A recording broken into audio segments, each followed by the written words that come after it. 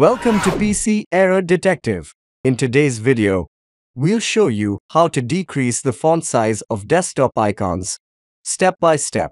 If you find this video helpful, please subscribe to our channel for more tech tips and tutorials. Let's get started. Step 1. First, right-click on the Windows icon located at the bottom left corner of your screen. Step 2. From the menu that appears, select Device Manager. Step 3. In the Device Manager window, expand the Display Adapters section. Ensure that your Intel HD graphics is enabled. Step 4.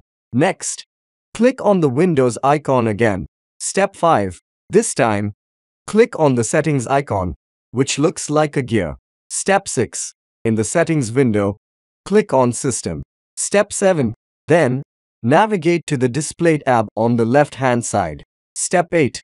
Under the Scale and Layout section, you'll see an option labeled Change the size of text, apps, and other items.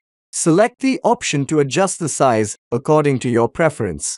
If needed, you can also change the resolution in the same Display tab. And that's how you can decrease the font size of desktop icons.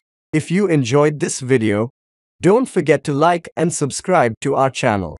Thanks for watching and stay tuned for more updates.